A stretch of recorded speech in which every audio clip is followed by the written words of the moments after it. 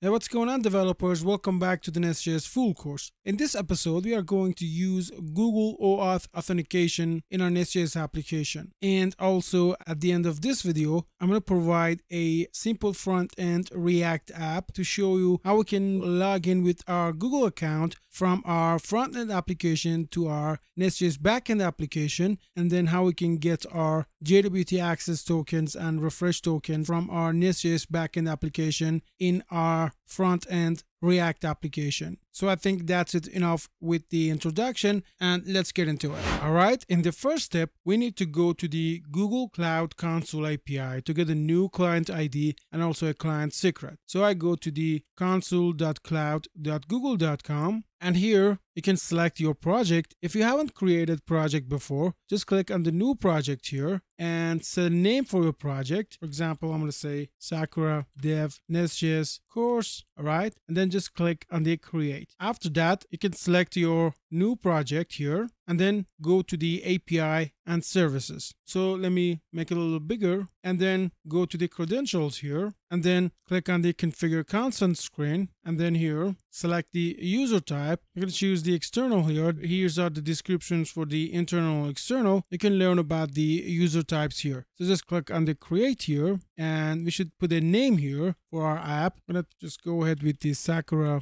Dev. We need to put an email here. Just put my email, and we can put an app logo and also app domain. They are not necessary. And here we just put our email again and just click on this save and continue. Again, here in this page, I just click on this save and continue again, and again save and continue. All right, we're done here, and just click on the back to dashboard. All right, now we can create our Google Client ID and secret. So I click on the credentials here and then click on the create credentials. We need to have a OAuth client ID and set the application type to web application and just put a name for it. I just go with the default one. And here in the authorized JavaScript origins, we need to put the URI of our web application. So since we have just a local dev server, I'm going to put it as HTTP localhost 3000. All right, and then here we need to specify a callback API for our application. So actually this callback API is an API in our application, and when the sign in process is successful, the Google calls that API of our application and sends us the user data. So here I'm going to put it as localhost 3000 and then /auth/Google and then /callback. So we need to go back to our backend application and define this API for our application. We're going to do that later in this video. All right, now we're done here, and just we need to click on the create here. And here, as you can see, we have the client ID and also the client secret. So we need to copy them and put them inside our env files of our NestJS application. All right, so I just copy the client ID and open up our NestJS project, go to the env file and just create a variable named Google Client ID and also Google Secret, then get back to the console API, copy the client ID, paste it here, and also copy the client secret and paste it here in front of the Google Client Secret. Let's save this file, and we're done with this section. And now we can move on to the next section where we are going to create a configuration file for accessing the values of these two variables, Google Client ID and Google Secret. All right, so let's do that. So I go to the config directory of the auth directory and create a new config file. I'm going to call it google-oauth.config.ts. All right, so if you haven't watched the episode about env variables and configuration file, I recommend you to see that episode first so you understand deeply what we're going to do here for creating the config file. But I'm going to do that from scratch real quick so you can understand it here if you want, but for more details, go to this episode of our NestJS full course. So here we're going to export a factory function which actually returns a configuration object that has the value of our env variables. So we're going to do that with the register as function. I'm going to export default and then call the register as function, which comes from the NestJS/config, and then for the namespace here, I'm going to just name it Google OAuth. All right. And then we need to put our factory function. So it's just a arrow function and returns an object which contains the client ID, client secret, and also the callback URL. All right. Now we can get their values from the env file. So I'm going to just put the process.env that, and then go back here and copy this variable, Google Client ID, and the client secret, use this variable, just replace that with the client secret. And also let's put our callback URL to env file and retrieve that from the env file. So just name this variable to Google callback URL and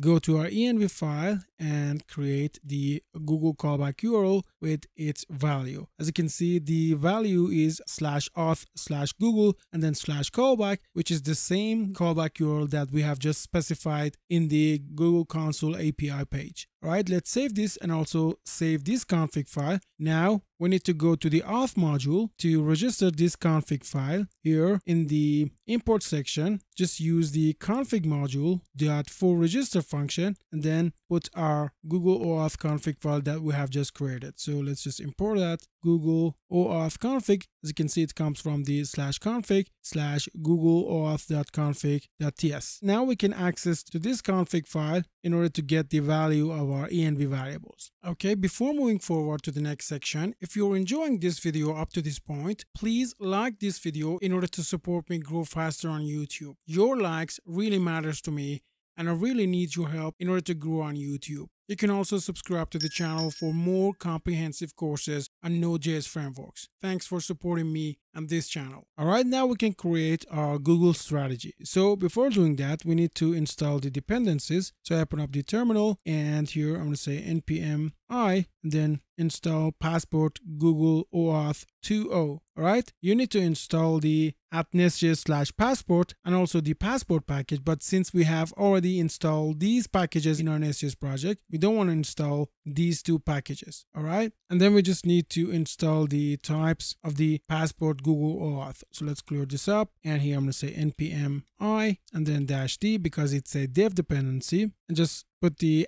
@types/passport/Google OAuth 2.0. So let's install that. Okay, now let's close this off. Let me just little zoom in. Now let's go to the strategies and create the Google strategy. So just name it google.strategy.ts. And here we need to export a class. We're going to name it Google Strategy, and it extends the passport strategy. So I just use the passport strategy function, which comes from the @NestJS/passport, and then pass the Google OAuth strategy. So its name is strategy, and make sure that you import the strategy from the passport Google OAuth 2.0. As you can see, the name of this class is the same with the other strategies like passport JWT and passport local. So make sure that import this strategy class from passport Google OAuth. And then we can put the body of our class. And before writing the body of the class, let's mark it with the injectable decorator. Now it's a injectable class and can be managed by the NestJS dependency injection container. And then inside the constructor, we need to call the super function of the strategy Google OAuth strategy and pass the configuration, which are Google client ID, Google secret, and the callback URL. So here in the constructor, we're going to call the super function, and then inside it, we need to set our configurations. As you can see, we don't have autocomplete here inside the option object of the super function. So in order to access to the properties of this configuration object, here I just instantiate a new instance from the strategy class. So here I'm going to say const, just call it test, and set it to new strategy, which is our Google OAuth strategy, and then pass a configuration object. And here, as you can see, we can access to the properties of our configuration file. So we need to have the client ID and also client secret, and then the callback URL and also the scope.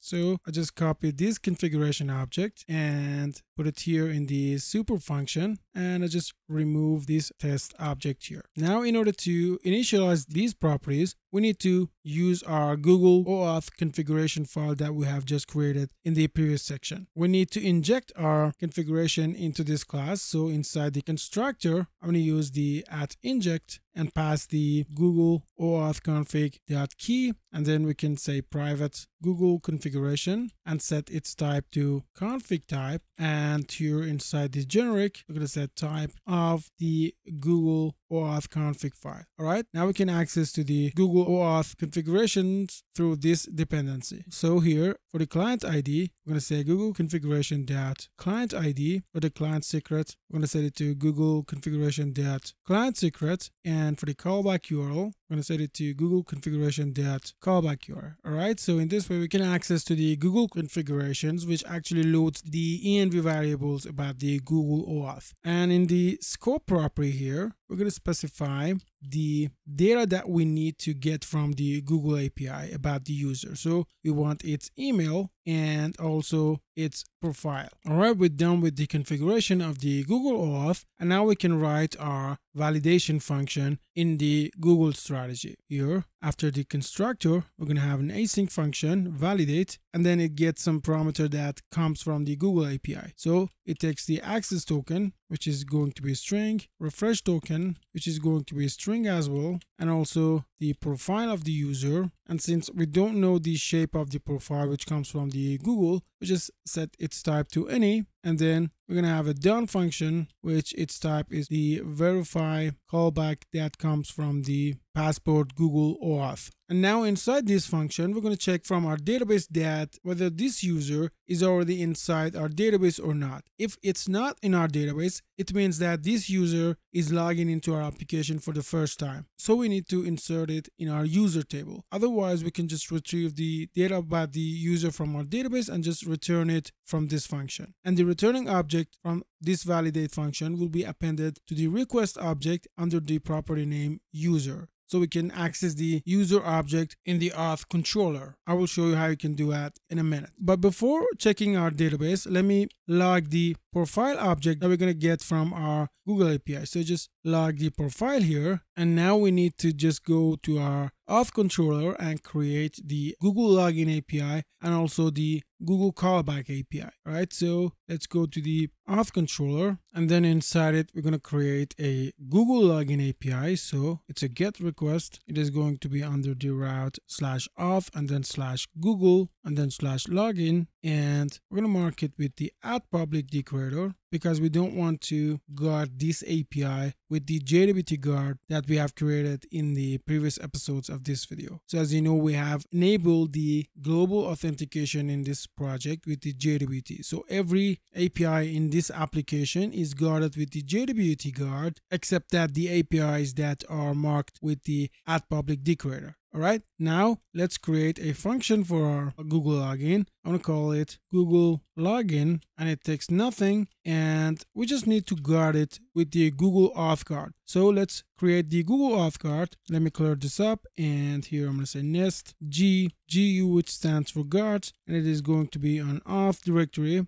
and then guards, and it is going to be Google-auth. So let's create this guard, and then inside the guards directory, as you can see, we have the Google auth, and this is the guard that we have. So we just need to extend the auth guard and set the Google parameter to it. All right, we can now use this guard in our auth controller. So let's get back to the auth controller and mark this API with use guards, and then inside it we're going to pass the Google auth guard. And also we need to create the callback URL. So let's just copy them, and here it is going to be on the route /auth /login and then /callback. It should be the same as the callback URI that we have configured in the Google Console API page. And then we just name the function to Google callback. And as you can see, we also need to mark it with the Google auth guard. So let's save this and run our application.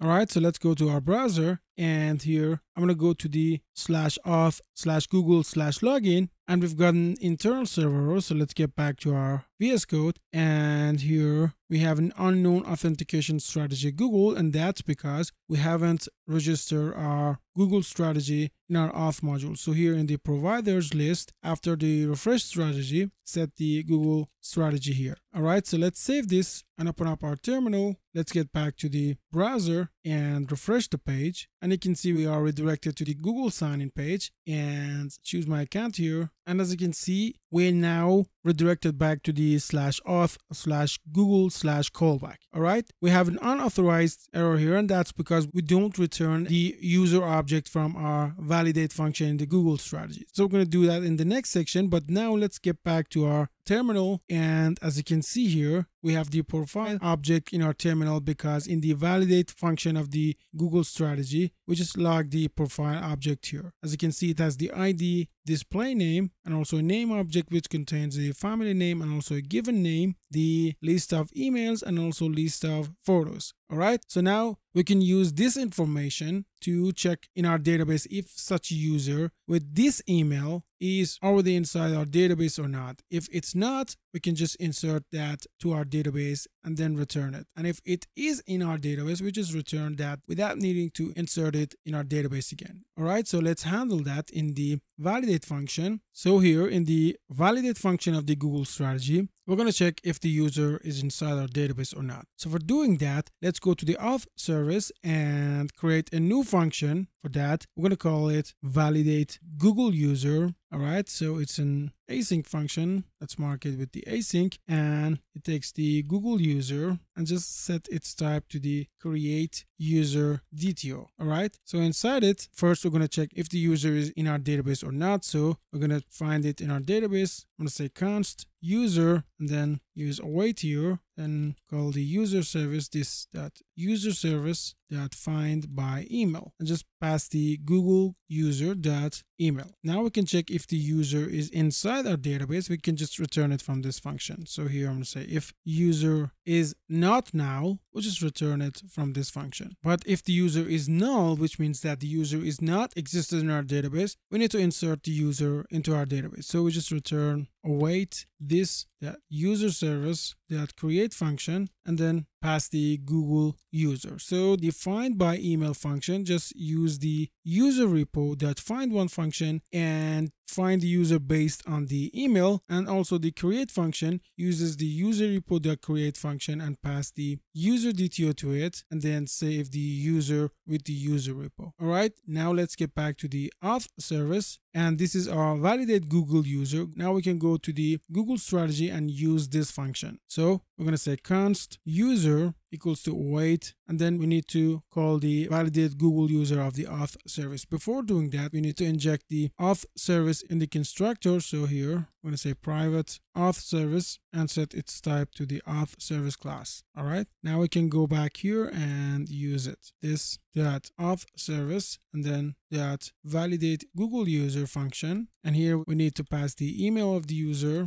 and set it to profile.email. So we're going to set it to profile.emails, actually the first email, because the profile.emails is a list. So we're going to just use the first email inside it and then use the property value. Then we're going to set the first name to profile.name.given name. All right, for the last name, we're going to set it to profile.name.family name. We're going to set the avatar URL to profile.photos, actually the first photo, and then pass the value. And also we need to set the password of the user to an empty string because here we don't have the password of the user. But if you do that, you need to validate the username password in your local strategy. So if the user doesn't provide its password, you need to just return an unauthorized exception. Otherwise, anyone with an empty password can log in into your application. So I go to the local strategy, and in the validate function, first we're going to say if password equals to an empty string, we're going to just throw an unauthorized exception. And inside the exception, we're going to send a message, please provide the password. Now we can go back to our Google strategy and set the password to an empty string. And then after that, we can just return the user from this function. Just like the previous strategy, the user object here will be appended to the user object under the property user. Or we can just call the done function. So here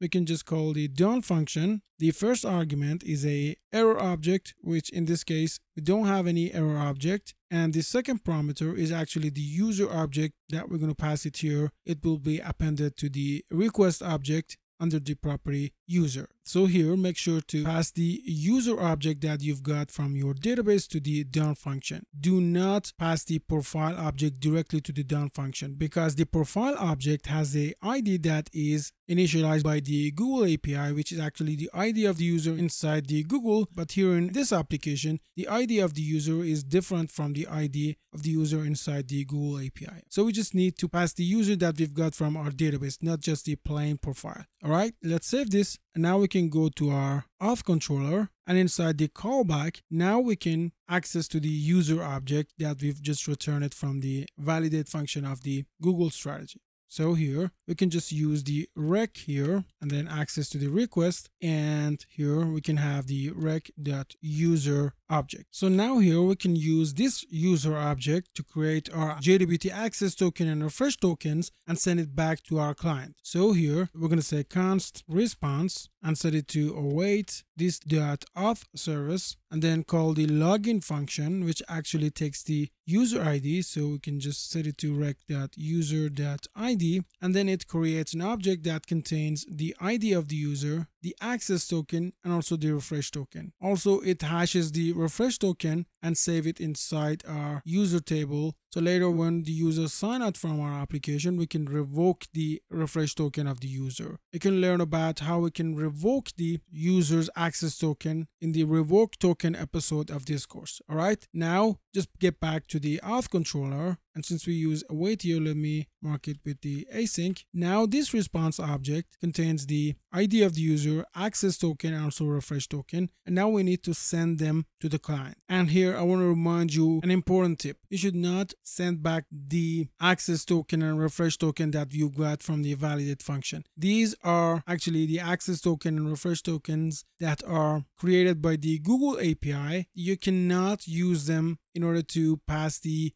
JWT strategy. You should create your own access token and refresh token based on your secret key that we have configured in the previous episodes of this course, and then send them to the client so the user can use that JWTs to access our protected API. So again, do not send the access token and refresh token that you've got in the validate function of the Google strategy to the client. Create your access token and refresh token and then send them back to the client. So here I get back to the auth controller, and now we need to send the access tokens to the user. So in order to do that, we need to call an API inside our front-end application. So we're going to access to the response object. I use the res decorator, and I'm going to call it res here. Let's import that from the NestJS/common, and we're going to redirect the user, res.redirect, and then call the URL of our front-end application. So I'm going to show you a simple React front-end with a just login button. So we need to pass the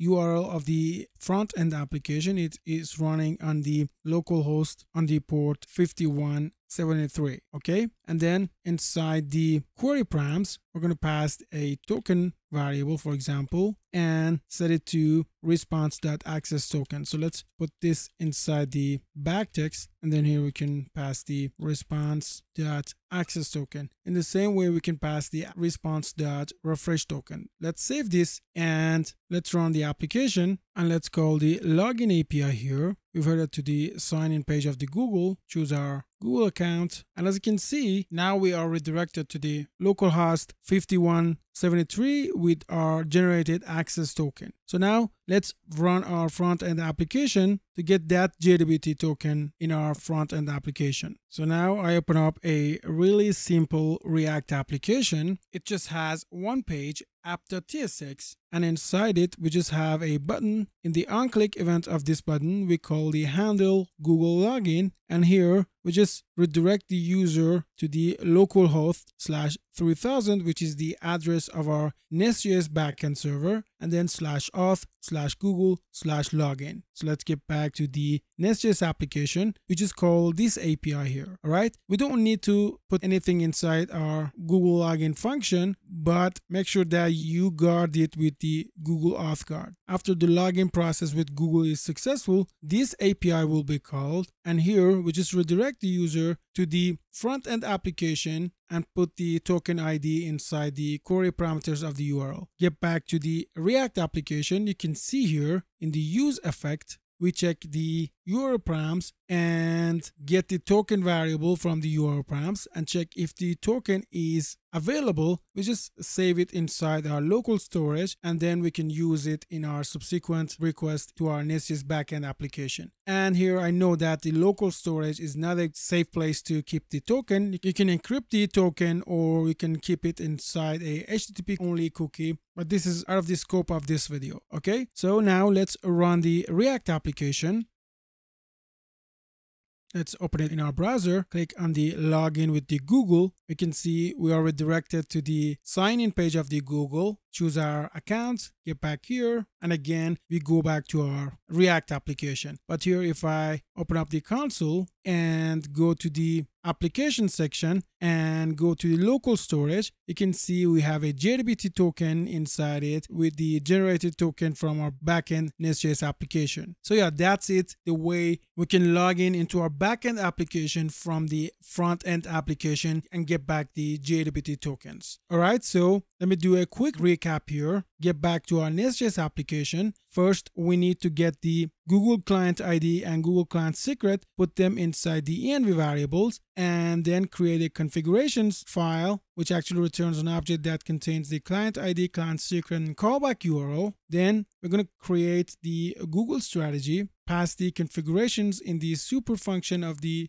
OAuth strategy, and then in the validate function, we're going to take the access token, refresh token, and profile, and then we're going to have the done function. We check in our database if the user is already inside our database or not. If it's not, it means that it is the first time that user is signing in into our application. So we just insert them into our database. If the user is already present in our database, we just return that object and then call the done function. The first parameter is the error function. We're going to set it to null because we don't have any error here. And then in the second parameter, we're going to pass the user object that we've got from our database. All right. Instead of this done function, we can just return the user object. These are the same. All right. This user object will be appended to the request object under the property name user. And then inside the controller, the auth controller, we're going to have a Google login API. We mark it with the Google auth guard, and then we're going to have a Google callback. Again, we need to mark it with the Google auth guard. We can access to the rec object, and from the rec object, we can access to the user object that we returned from the validate function of the Google strategy. We generate our token with the login function, and then redirect the user